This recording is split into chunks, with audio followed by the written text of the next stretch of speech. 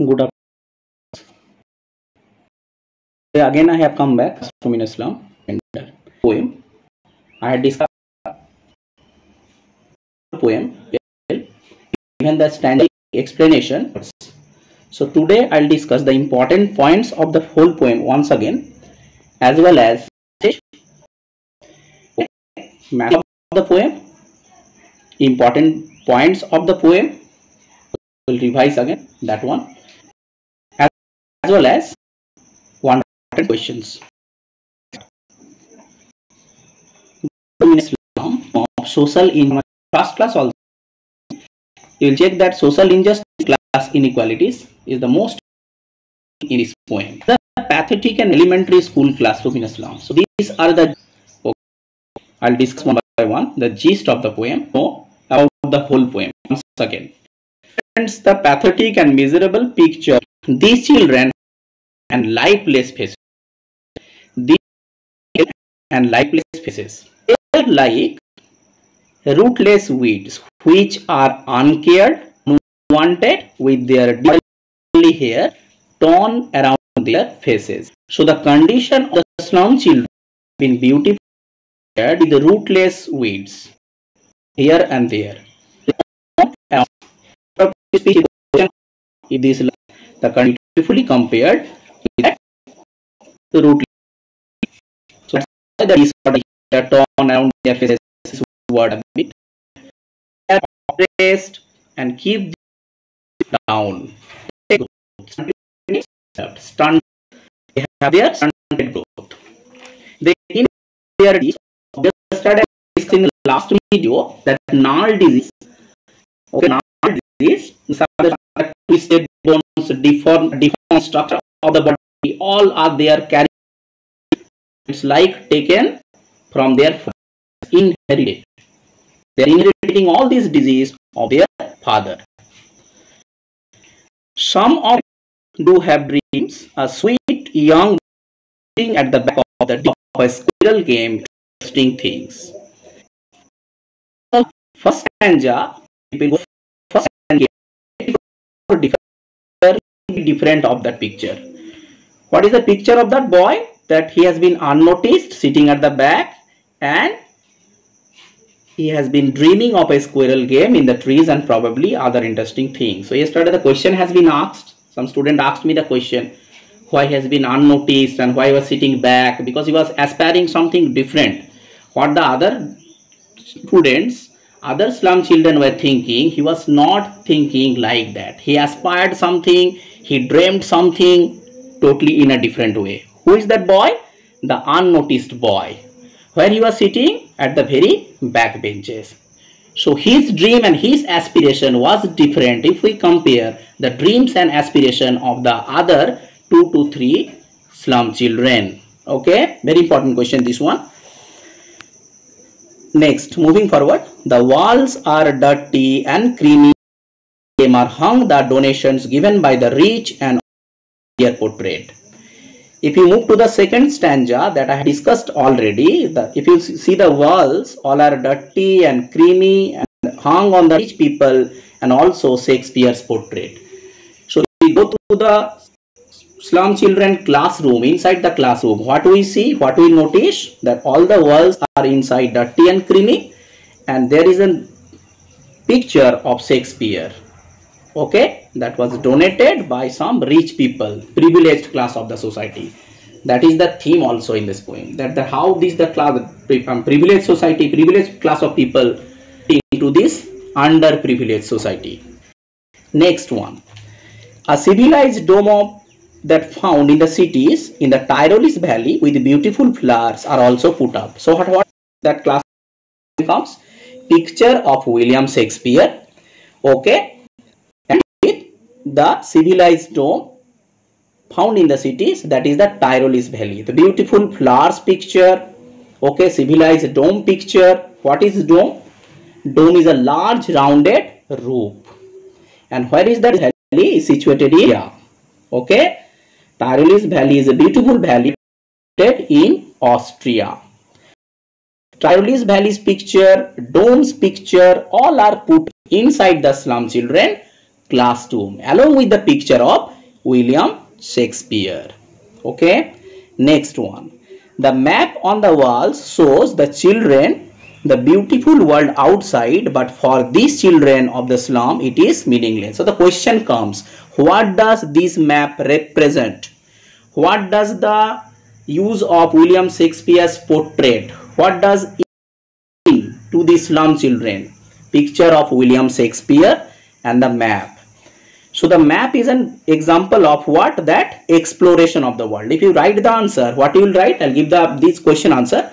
But before that, I'm discussing the map represents the discoveries and explorations of the outside world. But it is meaningful because it signifies beauty, exploration, discoveries, what is happening outside the world. For these children, it is totally meaningless because they are totally unaware of it. They are deprived of using all this map and all this Shakespeare's portrait. No, who is William Shakespeare? For them, all these pictures are meaningless. Like that map also. So if the question comes, was it the figure of speech? This is metaphor. The map is a bad example, is a metaphor, as well as it is irony. It is used in an ironical sense because to them it is totally meaningless. The use of map is totally meaningless. Understood? Moving forward to the next point.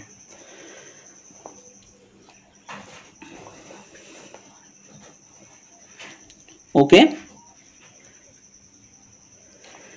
The children studying in these schools do not have the means to go and explore the world. For them, what they see through their classroom windows, the narrow street and the lead sky is the world.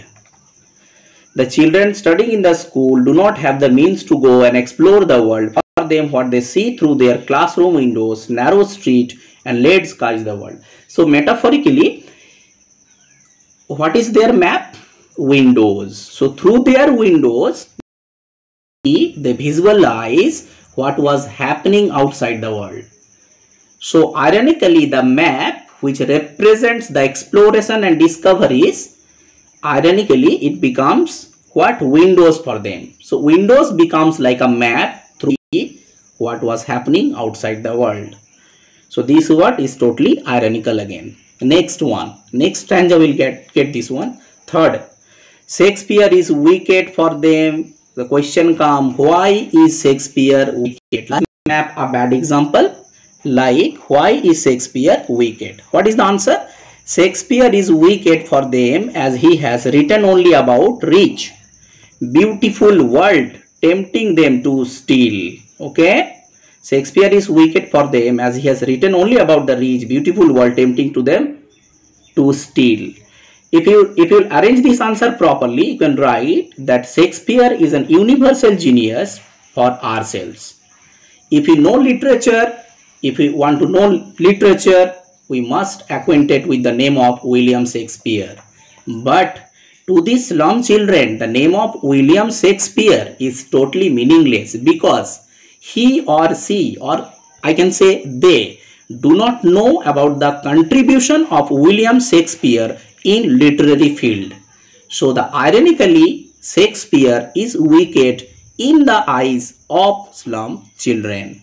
This is the proper answer. Okay, if the question comes, then you write this answer. Next, moving forward, their life starts in darkness and ends in utter darkness. So darkness and darkness, totally what? Negative picture, pessimistic picture is given by the poet. They are undernourished and their poverty has distorted their vision. Distorted means broken, as they spend their whole time in foggy slums. Their whole time is constrained, restrained in a foggy slums. The poet feels that the map which shows beautiful and exotic peak places should be replaced with slums, as it is not the world they live in. Okay, coming to the next point, and it is last stanza of the poem, the concluding stanza. Yesterday I had discussed the concluding stanza. that what are the steps will be taken by the privileged class of the society. Who are the privileged class of the society? Governor, inspector, visitor, educator, administrator. So unless these people, the governor, inspector and the visitor, play a vital role in bringing about a change, their lives will remain in dark. So these people should come forward, they should take some initiatives to curb the situation back to their normal life. So whose role? This privileged class of the society to help them, these underprivileged slum children. The slum children will be able to peep through the window only when the gap. To peep through the window only when the gap between the two worlds is bridged. So through their windows they can discover, they can explore until and unless these people are coming forward, these slum children. They should break the barriers till they come out of their dirty surroundings and their world should be extended into the green fields, golden sands and bright world.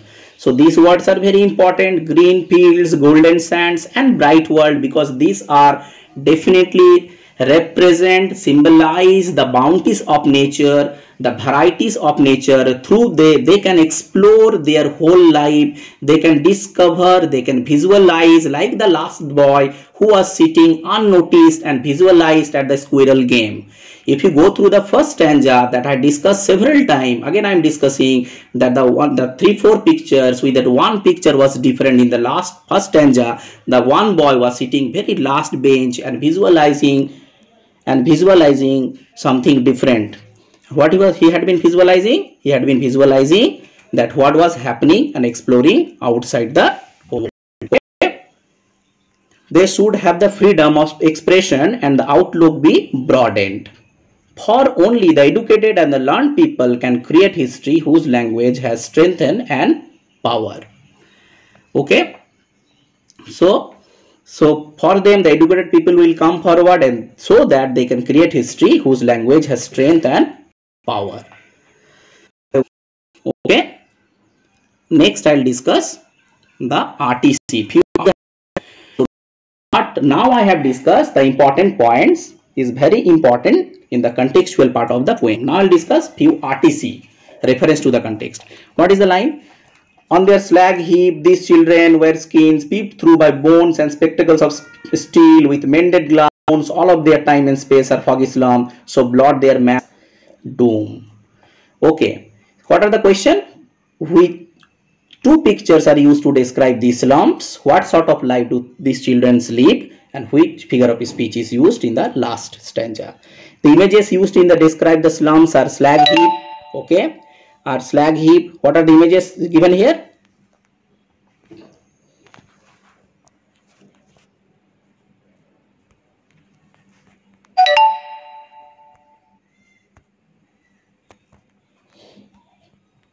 What are given? The slag heap, bottle beads on stone and slums as big as dome. These are slag heap, bottle beads on stone and slums as big as dome. Children led a life worse than death. Second question, what type of life they lead? Their death. Very bad. Worse means very bad. The dirt and the garbage of the slum in their world, their misery and poverty. Their life of poverty. What type of they are leading? Third question, which figure of speech has been used? Simile has been used in a living hell. Slums people are compared to the living hell. They are considered. Okay. Next one. Next RTC. Awarding the world, that is world, and yet for these children, these windows not in the map their world, where all their futures painted with the fog, narrow streets sealed in the lead sky, far far from rivers, capes and stars of words. What does the poet mean by the open-handed? What can be seen through these windows, and how is the children world different from the one? To the question, how does the poet mean by open-handed? By the phrase open-handed, the poet implies to the map of the world that is drawn and reshaped, that will be grab the supreme power over the world. So term open-handed implies the, what is the implication? The whole world that is drawn and reshaped. Second question, answer, the future of the slum children can be seen. Question, if you go through the second question, what can be seen through these windows? What can be seen? The bleak picture, uncertain picture, future of the slum children, because they are not possible to see and visualize outside the world. So, and how is the children's world different from the one from the map? For these children, the map of the world is meaningless as their what? Their own dirty and filthy states. They are living a filthy state, dirty.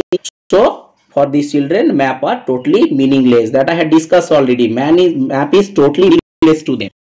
Explore, they couldn't discover. For the map is a bad example. Next one, next RTC, very important. Shakespeare is a wicked. Surely Shakespeare is wicked. Map a bad example with ships and the sun. The love tempting them to steal. For life slyly turned in their cramped holes from fog to endless night. On their slag heap, these children were skins peeped through by bones and spectacles with mended glass, like bottles beaten stones. What is the question? Why is the Shakespeare wicked, described as wicked? I discussed now, explained from fog to endless night. And what does the reference to the slag heap mean? Shakespeare is described as wicked because there is no correlation between Shakespeare works and the life of slum children. They are totally unknown about William Shakespeare, his contribution in the world. Second one, explained from fog to endless night. The phrase describes the miserable, bleak world. Okay, miserable and bleak world. And that bleak world for them is totally different. And what are the other freedoms should they enjoy? What are the other freedoms should they enjoy? They should enjoy the other freedom like to take education, to take steps in their own life. They could take their own decision. They could go outside. They explore the whole world. Definitely they should enjoy, but it's not given in this slum children because they are constant, they are restraints, because they are leading a bleak life, miserable life. Next, I'll discuss the next RDC, break open, they break the town and show the tired children to the green fields and make their world run as o'er gold sands and let their tongues run naked in the books. White and green lips open, history there, whose language is the sun. What is the question? To whom does they refer to? What would they break and what other freedom should they enjoy? That I discussed already. They refers to the slum children. They would break the free and the autocracies of the injustice they are subjected to. They would break the free and the autocracy they subjected to, and they should enjoy the freedom of being exposed to the world, that books, that being educated, that I discussed just now. I have discussed from the and the slums and allowed to read occasionally the outside world. They should excel professionally. So what the freedoms they have, language, what was happening, are the important part for them to explore the outside world.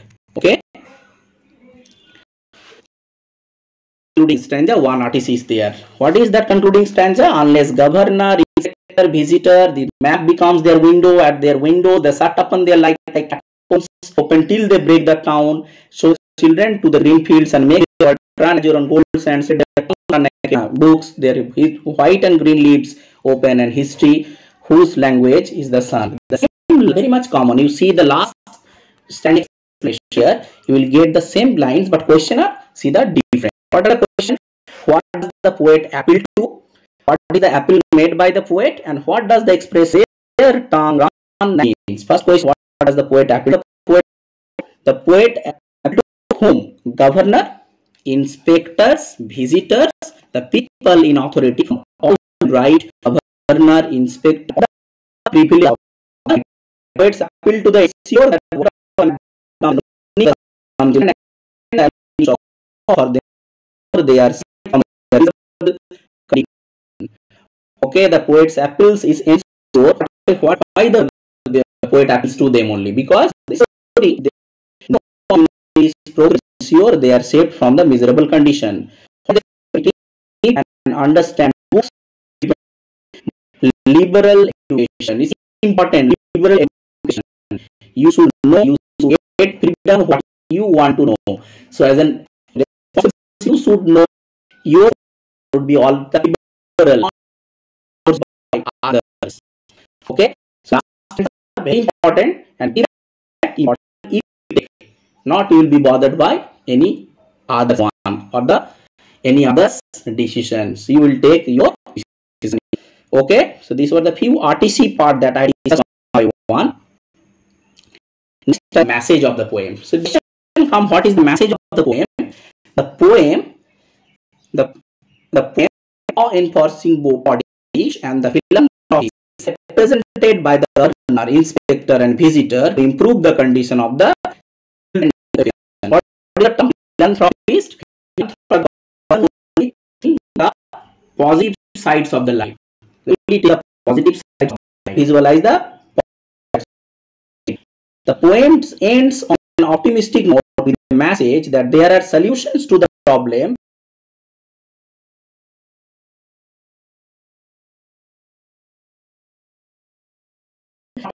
Of these children can be improved. The poem raises concerns associated with some that they are rejoiced, not their life. But this power of